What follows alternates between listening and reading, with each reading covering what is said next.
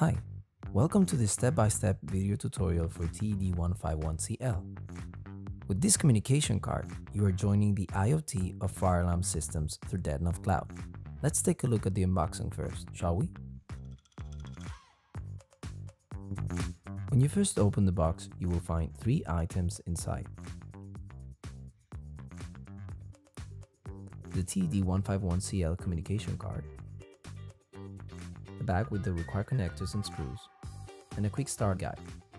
Let's take a look at the communication card in detail. The TED151CL includes an Ethernet port with a specific serial number, a jumper to choose whether the panel is addressable or conventional,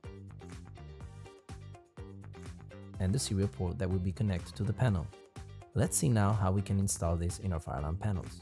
Now, before we do, it is important that you have a Detnov Cloud account activated.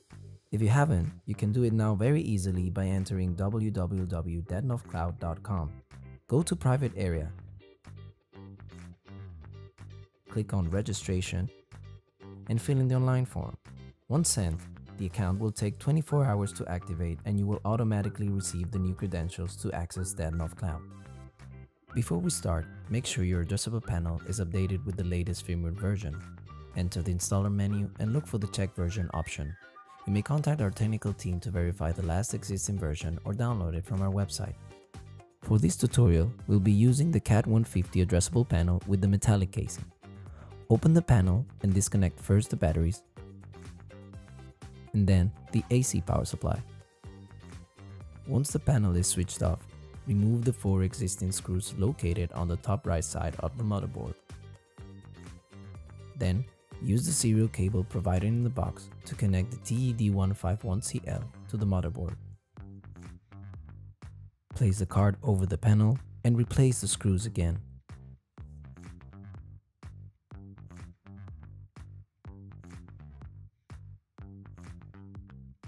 Finally, connect the Ethernet cable to the Ethernet port. The installation of the card for compact panels is very simple as well. In this example, we are using a conventional panel. First, you need to disconnect the power supply. Remove the screws of the motherboard. Place the TED151CL card behind on its dedicated space. Replace the motherboard again and replace the screws.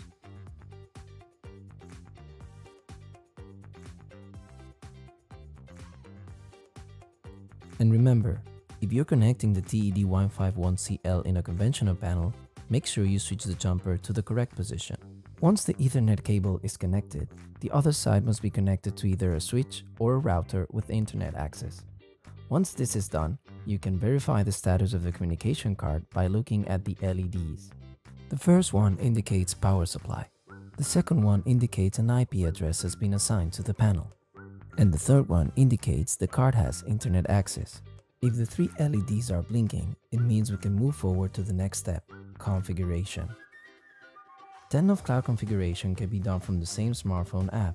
You can download it from both iOS and Android store. Open the app and type in your username and password of your Detnov Cloud account.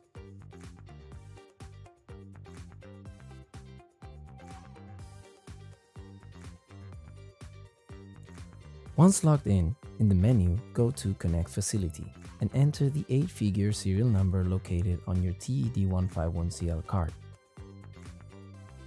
Then click Activate and you're all set.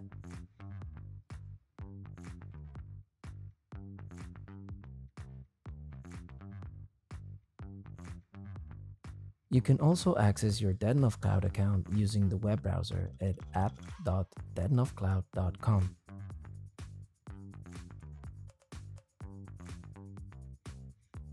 Moreover, if you are the administrator of the account, you can also access the administrator site at www.mydetnov.com.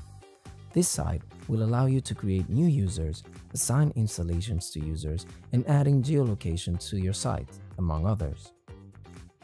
And that's all. Thank you for watching this tutorial and enjoy Detnov Cloud, the IoT of fire alarm systems. See you soon.